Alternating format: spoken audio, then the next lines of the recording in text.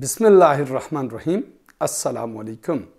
आज एक नए वीडियो लेक्चर के साथ Mohammad Sajid, assistant professor of botany, government degree college नथिया गली, एबटाबाद। आज हम लोग जो चैप्टर स्टार्ट करेंगे सेकेंड ईयर में, सपोर्ट एंड मूवमेंट। अब हमारे पास ऑल दो support and movement and especially movement dependent upon support, लेकिन इस चैप्टर को हम लोग टू डिफरेंट सेक्शंस में डिस्कस करेंगे। पहले पोर्शन में हम लोग डिस्कस करेंगे सपोर्ट और दूसरे पोर्शन में हम लोग डिस्कस करेंगे मूवमेंट। अब हमारे पास जो सपोर्ट के लिए हम लोग पोर्शन डिस्कस करेंगे उसमें हम डिस्कस करेंगे skeleton in animals and specially in human, जबकि मूवमेंट रेलेवेंट हम लोग जब डिस्कशन करेंगे तो उसमें हमारी डिस्कशन होगी about muscles and muscular structures with and on skeletal system. अब हम लोग जब सबसे पहले बात करेंगे सपोर्ट की, तो word support typical mean power और स्ट्रेंथ टू बॉडी, कि किसी भी एनिमल को स्पेसिफिकली जो सपोर्ट यानी स्ट्रेंथ और पावर मिलती है वो है हमारे पास इसका support system because of skeletal system या स्केलेटन। जब कभी भी आप एनिमल्स में सपोर्ट को डिस्कस करेंगे तो it mean strength because of skeletal system. अब ह्यूमन स्केलेटल सिस्टम पे जाने से पहले हम लोग जरा डिफरेंट टाइप ऑफ स्केलेटन को डिस्कस करेंगे आज इंशाल्लाह। कि डिफरेंट टाइप ऑफ स्केलेटन्स में 3 major type of skeleton. Number 1 hydrostatic skeleton, number 2 exoskeleton and number 3 endoskeleton. ये हमारे पास 3 मेजर टाइप ऑफ स्केलेटन हैं through which any living organism gain support और स्ट्रेंथ।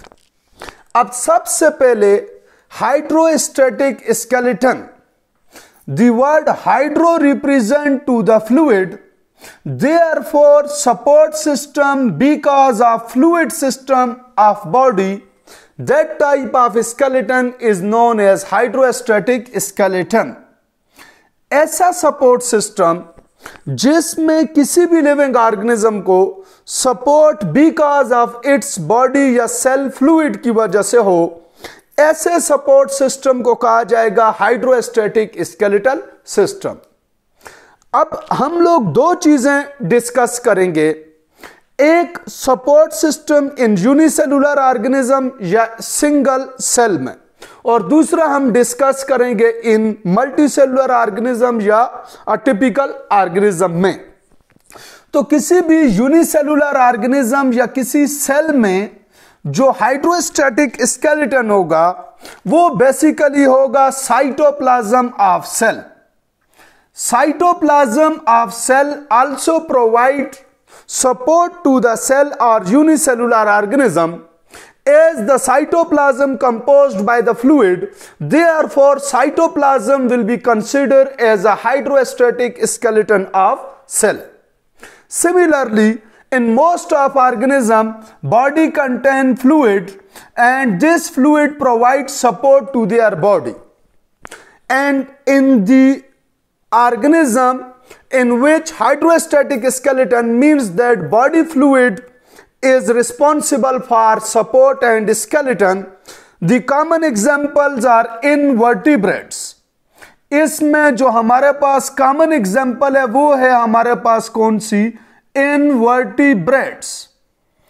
इनवर्टिब्रेट्स में typical example for example Annelida and एकाइनोडर्मेट्स, कि एकाइनोडर्मेट्स और annelids जो हैं इनकी बॉडी में जो सपोर्ट सिस्टम यानी strength system means that hydrostatic skeleton system is because of body fluid. अब दूसरे नंबर पे हमारे पास है एक्सोस्केलेटन। एक्सोस्केलेटन को टिपिकली स्टूडेंट्स कहते हैं the skeleton which lies outside the body. Okay, it is right, but the technically exoskeletal system is the system which lies out of muscles या external to muscles. ऐसा support system जो कि muscle से outside हो. वो जरूरी नहीं है कि आउटसाइड ऑफ बॉडी भी हो. कोई भी ऐसा skeletal strengthen part of the body जो कि मसल से आउटसाइड होगा, जो कि एक्सटर्नल टू मसल्स होगा, उसको कहा जाएगा एक्सोस्केलेटन. इस बात को आपने याद रखना है कि हमारे पास exoskeleton not means that only outside the body. It may be outside the body, but not only outside the body. And the technically exoskeleton means that the skeleton which lies out of muscles of body. अब जैसे हमारे पास अगर हम किसी unicellular organism या even in individual cell में एक्सोस्केलेटल system की बात करें तो इसकी कॉमन एग्जांपल है हमारे पास cell wall. Cell wall consider as a exoskeleton of cell which provides support and strength to the individual cell. In organisms, there are two types of exoskeleton. Number one, epicutical, and number two, procutical. Organisms में different organisms में exoskeletons हैं और ये exoskeleton on the basis of composition two types के हैं. Number one, epicutical. यानी कि on the body surface the layer of vaccine लिपोपॉलीसैकेराइड specially and waxy layer the cuticle. जब बॉडी सरफेस कवर्ड हो with the layer waxy layer cuticle तो ऐसे exoskeleton को कहा जाएगा एपिक्यूटिकुलर exoskeleton. And the एपिक्यूटिकुलर exoskeleton is commonly present in aquatic organisms and in phylum निमाटोडा. Phylum निमाटोडा में और aquatic organisms में जो हमारे पास बॉडी कवर्ड होगा यानी स्ट्रेंथ होगी यानी सपोर्ट जो होगी वो बिकॉज ऑफ वैक्सी लेयर होगी जिसको कहते हैं क्यूटिन से बनी हुई क्यूटिकल लेयर. वैक्स की कॉमन एग्जांपल जो है वो है हमारे पास क्यूटिन और उस क्यूटिन से ये जो लेयर बनी होगी इस वजह से इसको कहा जाएगा क्यूटिकल लेयर. जिसको आप एनिमल्स के अलावा कॉमनली लीव्स के ऊपर जो वैक्सी लेयर होती है उसे आप कहते हैं क्यूटिकल लेयर. प्रोक्यूटिकल, ऑल्दो इसका नाम तो प्रोक्यूटिकल है लेकिन इसकी कंपोजिशन क्यूटिकल से नहीं है. इस प्रोक्यूटिकल की कंपोजिशन डिफरेंट हो सकती है.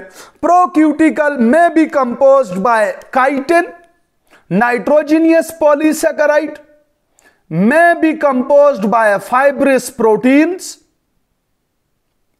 may be composed by fibrous proteins or may be composed by the shell of calcium carbonate.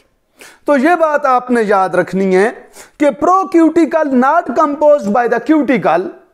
It is a type of exoskeleton which may be composed by chitin in case of arthropods. In form of exoskeleton, it may be composed by the protein, and the proteins are mostly fibrous protein like the keratin protein of hairs and nails, like the protein of feathers and so many other structures, and the shells of calcium carbonate like in snail. The shell of calcium carbonate simply means that in mollusca. तो ये है हमारे पास exoskeleton की composition की base पे two types. एपिक्यूटिकल जो कि wax cutin से यानी क्यूटिकल लेयर से बनी होगी और प्रोक्यूटिकल में इधर काइटिन या प्रोटीन या कैल्शियम कार्बोनेट. तो ये आपके पास एक्सोस्केलेटन होगा. अब एक्सोस्केलेटन की 3-4 प्रॉपर्टीज आपने याद रखनी है और साथ नोट करनी है. Number 1, exoskeleton always hard and rigid. Exoskeleton की प्रॉपर्टी नंबर 1 ये होगी कि यह हमेशा हार्ड एंड रिजिड होगा. Number 2, exoskeleton always non living. कि जो एक्सोस्केलेटन होगा वो आपके पास बनेगा बाय डिपोजिशन. तो इसलिए ये आपका पास होगा नॉन लिविंग। नंबर 2, ये एक्सोस्केलेटन की फॉर्मेशन जो होगी ये ग्रोथ की वजह से नहीं बल्कि डिपोजिशन की वजह से होगी। यानी टिपिकली जब अगर हम लोग ये एग्जांपल लें नेल्स की, तो एग्जामिनर आपसे पूछेगा if nails are non living then how these grow. तो ये इनकी जो ग्रोथ होती है वो आपके पास सेल डिवीजन की वजह से नहीं बल्कि डिपोजिशन की वजह से होती है। और last but most important property of exoskeleton, the exoskeleton follow the property of ecdysis or molting which gradually repeat after specific interval of time। तो ये 3-4 प्रॉपर्टीज थी एक्सोस्केलेटन की। Exoskeleton in case of fishes, exoskeletons will be scales। Fishes जो होती हैं उनमें हमारे पास exoskeleton जो होंगी वो होगा उनके ऊपर उनकी बॉडी पे प्रेजेंट स्केल्स। ये स्केल्स जो हैं वो हमारे पास जॉलेस फिशेस के ऊपर यानी साइक्लोस्टोमेटा के ऊपर तो एब्सेंट, लेकिन बोनी और कार्टिलेजियस फिशेस पे जो स्केल्स हैं इधर पेलाकॉइड्स और लिप्टॉइड स्केल्स जो हैं, these scales are exoskeleton in case of fishes. Similarly in reptiles the exoskeletons may be scales like in crocodile, may be their skin or may be in form of shell in case of tortoise। तो हमारे पास exoskeleton reptiles में भी मौजूद होगा either in form of scales और in form of shell. तो scales की common example आपके पास क्रोकोडाइल है और जबकि शेल की कॉमन एग्जांपल रेप्टाइल्स में जो हैं वो टोर्टाइल्स हैं। Similarly in birds the exoskeletons are feathers. Birds body covered with exoskeleton in form of feathers which are proteinaceous in nature. Similarly in mammals also exoskeleton present in form of hairs, body covered with hairs, their nails, their horns and hooves etc। तो ये जो हमारी body पे hairs and nails हैं these are also form of exoskeleton। अब जो हमने इस चैप्टर में डिस्कस करना है majorly endoskeleton. Endoskeleton means that skeletal system which lies inside the muscular system, the type of skeletal system which present inside muscles which merge in the layers of muscle, that type of skeleton is known as endoskeleton। In case of a single cell unicellular organism or individual cell, the cytoskeleton of the cell considered will be endoskeleton of cell। The cytoskeleton which contain the microfilament, intermediate filament and microtubules, while in case of a multicellular organism, the endoskeleton composed by the cartilage and bones। हमारे पास जो endoskeletal system है जिसको हम लोग detail से discuss करेंगे वो है आपके पास जिसकी कंपोजिशन है कार्टिलेज एंड बोन से। सिंपली आप कह सकते हैं कनेक्टिव टिश्यूज में हार्ड कनेक्टिव टिश्यूज से। सिमिलरली हमारे पास इसकी जो एग्जांपल है जिनमें कॉमनली एंडोस्केलेटन मल्टीसेलुलर ऑर्गेनिजम्स में प्रेजेंट है उसकी कॉमन एग्जांपल है vertebrates. In case of vertebrates, for example in fishes, the endoskeleton composed by cartilage and bones, either individually cartilage or both cartilage and bones। In case of vertebrates, for example amphibians contains both cartilage and bones। Similarly birds, reptiles and mammals also contain exoskeleton which composed by cartilage and bones। अब चूंकि हम लोगों ने इस chapter में detail से human endoskeleton को discuss करना है तो इसलिए आपने एक टॉपिक को एक चीज को याद रखना है कि फंक्शन ऑफ स्केलेटन। टिपिकली तो हम जब भी स्केलेटन का नाम सुनते हैं तो हमारी माइंड में एक ही बात आती है कि skeletal system for sake of support, और अगर मैक्सिमम हम लोग इसको एक्सटेंड कर दें तो ज्यादा से ज्यादा प्रोटेक्शन। लेकिन जब आप सपोर्ट फंक्शन ऑफ स्केलेटन की बात करेंगे तो हम यहां पे डिफरेंट 10 फंक्शंस को डिस्कस करेंगे। Number 1, skeletal system is responsible for support. सबसे पहले strength of body, power of body यानी support. Number 2, because of strength, because of power, because of support, there will be a proper definite shape of any organism. अब हमारी body का जो proper shape है because of skeletal system. Similarly protection of many organ specially the brain, heart, lungs, kidneys and so many other organs are protected by the cage of bones. तो ये जो आपके पास bones, kidney का top, तो जो mostly organs हैं उनकी protection होगी by the cover of bones which are the component of skeleton. And most important thing is movement as a function of skeleton, because support system, because of muscular and support system, the movement of any organism is not possible. अब जैसे for example अगर हमारी ये finger move कर रही है तो because of bone, अगर इसमें बोन्स ना होती तो इसकी मूवमेंट पॉसिबल ना थी।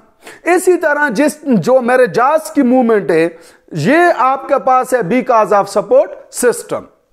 अब नेक्स्ट नंबर पे mineral homeostasis are simply mineral storage. Mineral homeostasis, bones, skeletal system is also responsible for the maintenance and storage of minerals like calcium. 99% of body calcium stored in bones. Similarly, phosphorus, potassium and other minerals also stored in bones. Hearing, ये interesting function है। अगर आपको याद हो तो आपने year में 3 bones पढ़ी थी, Méliès, incus and steps. Middle ear में these 3 bones are responsible for the harvesting of sound waves and convert the sound waves for hearing। तो ये जो हमारे कान में बोन्स हैं, 3 बोन्स, जिनमें स्मॉलेस्ट बोन स्टेपियन बोन है, तो Méliès, incus and step bones are responsible for hearing. Production of blood cells, हमारी बॉडी में जो ब्लड सेल्स हैं like RBCs, like white blood cells, तो इनकी प्रोडक्शन होती है फ्रॉम बोन मैरो। जब इंशाल्लाह हमारा नेक्स्ट टॉपिक होगा बोन्स, उसमें हम बोन स्ट्रक्चर में पढ़ेंगे there are 2 type of bone marrow, red bone marrow and white bone marrow. Red bone marrow is responsible for the production of blood cells. Next number पे breathing, the mechanism of breathing controlled by the cage of chest. These ribs and sternums, uplift and downward movement control the breathing mechanism. हमने chapter number 1 में breathing में discuss किया था कि when intercostal muscles contract, ribs and sternum uplift, which are bones, means that skeletal system, and when they relax, ribs and sternum move downward, because of which breathing takes place. हमारे पास next number पे immunity, जैसे हमने ऊपर mention किया कि blood cells produced by bones, तो blood cells जब bone से प्रोड्यूस्ड होंगे तो therefore white blood cells which are known as army of the body responsible for the immunity inside our body, तो produced by bones, therefore bones यानी skeletal system also involve in immunity for defence of body against microorganism. And the most important thing is the storage of lipids. जब आप bone structure पढ़ेंगे इंशाल्लाह तो उसमें हम लोग जब व्हाइट बोन मैरो की बात करेंगे तो white bone marrow is responsible for the storage of lipids. तो यहां तक था हमारे पास journal introduction of support and movement. Hopefully आपकी लर्निंग हुई होगी, लेकिन आपकी सपोर्ट, मेरी एनर्जी, आपकी जितनी सपोर्ट होगी इंशाअल्लाह अजीज ये सीरीज उतनी एनर्जेटिकली हम लोग कंटिन्यू रखेंगे। Thank you very much.